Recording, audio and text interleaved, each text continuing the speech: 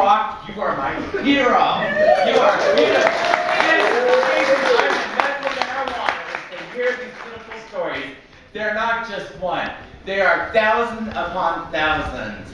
My name is Dale Rogers. I used to be Executive Director of Compassion Action, the second medical marijuana clinic in Seattle.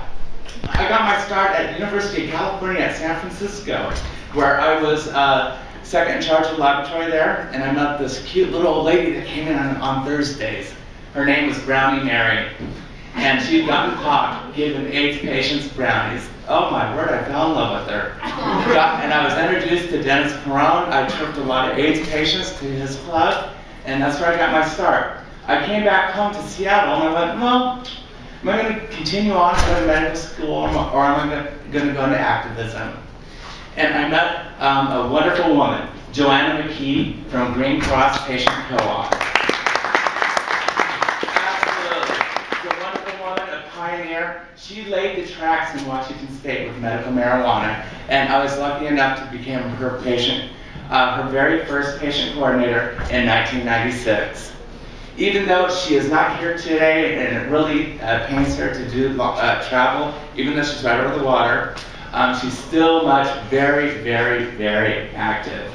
Just lately, well, I'm going to hold back because this story is going to tie in together. But anyway, so over the years, we got in 1999, we're celebrating our 10 years of having legal medical marijuana in Washington State. 692. When we got that passed, I went on to open up Compassion in Action. It was a delivery service. She was excited. She continued on with Green Cross. I continued on with Compassion in Action. And a friend came up from California that was a long-time activist there too. We started Lifeline Clinical Resources. So I've had my hand in opening up a lot of places. One of the greatest things about doing this and about having the longevity in Seattle is working with the local law enforcement there. The cops, everybody's like, oh man, it's the cops, it's the police, they're bad. No, they're not. Actually, that's where we found a lot of great support, was with the sheriff and also the Seattle Police Department.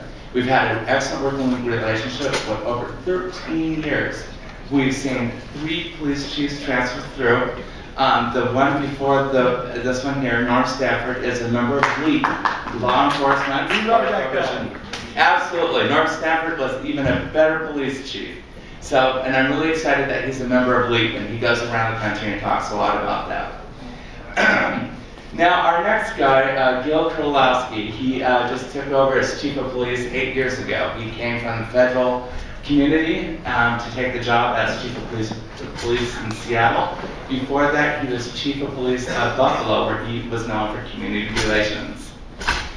Well, just recently, I was watching the internet, and news came up about a new drug czar. I called Joanna, because I was busy working with my new nonprofit. I called Joanna and said, what is this about Gil being the new drug czar? And she goes, excuse me? So the next thing I know, I'm reading the Seattle Times, where she had already called him. So Joanna McKee, the medical marijuana advocate for Washington State, and Douglas Hyatt, our lawyer extraordinaire, were the first 2 people to endorse the new drug czar for the United States of America, which is going to be our own police chief, where we have a working relationship with. This is a major step forward. He's been involved with I-75, which is the lowest priority for marijuana set in Seattle. So he's worked on a lot of drug policy stuff. We've done a lot of drug policy there, including medical marijuana. So it's nice. He hasn't been confirmed for this position yet, but it looks like he's going to get it. And it's going to be great to have someone on a national level. So maybe there's hope out there for Michelle, for Mark, and maybe we can end this foolishness. Yeah.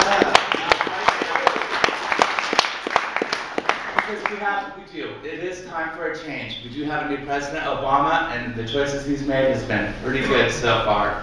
At first, yes, right after he got elected, there were raids in California. And actually, I called up at the first one, Lake Tahoe. I called up the White House, and the young gal was sitting there. She says, our computers aren't up. I have to handwrite this out. And as I'm telling her, please, this is insane. Obama said he stopped the raids. She told me, she goes, would you please call everybody you know and have them call us? She goes, we're taking these messages, and the way this is going to be heard is this is going to be put on the president's desk.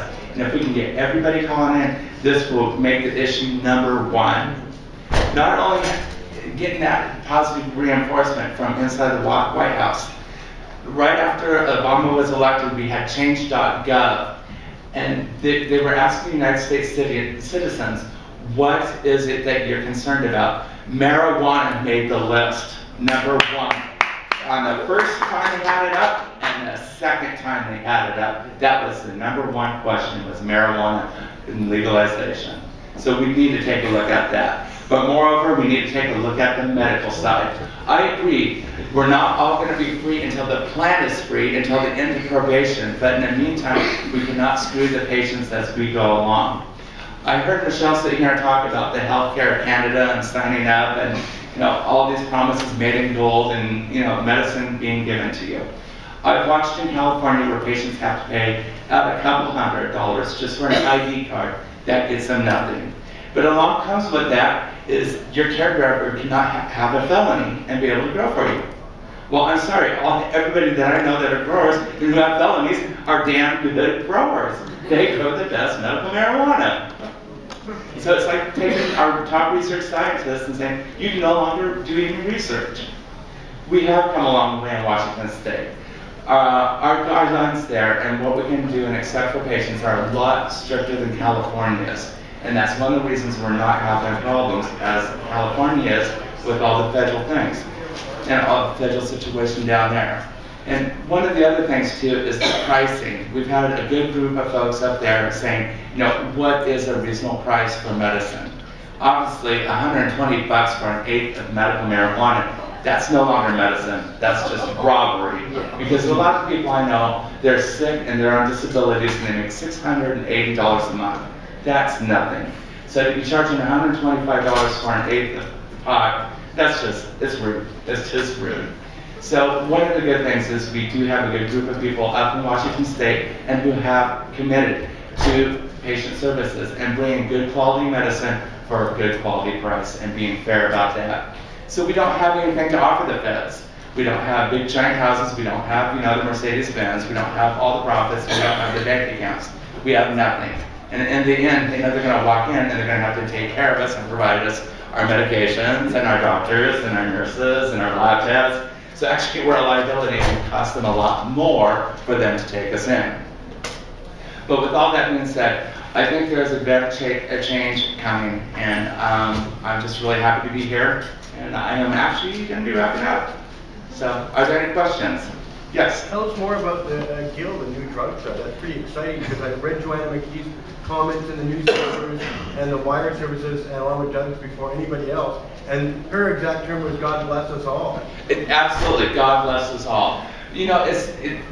Actually, the better pick for a drug czar would be a doctor over that position. And just because I come from the medical side. But you know what? If it's going to be our chief of police, then so be it. Because one thing is, like I said, we've done a lot of drug policy reform in Seattle, and we've done it with no big deal. We've done what we've been able to do by having calm, collective communications with our public officials, with our governors, with our senators, and also which led 8 years Gil to walk into a process that has already begun. Gil has been known for building bridges in communities. This is what he did in Buffalo. This is what the feds asked him to leave his job and said, would you come and work for federal law enforcement on building communities and skill buildings? And he always wanted to live in Seattle, so when the position for chief of police came available, he took it. He's had his ups and his downs like anybody has, but throughout it he has been very truthful and honest to us medical marijuana patients and also the drug reformers. He understands the importance of needle exchange. So he's got to see a lot of these actions put into, words put in actions, yes? Sounds awesome. Tell us how Roger Goodman's doing. He used to come here for our conventions, like Beyond Prohibition. Now he's a state senator. You know, Roger's in there. Yes, absolutely. Roger Goodman was a lawyer and also did King County Bar Association. Got them involved in a whole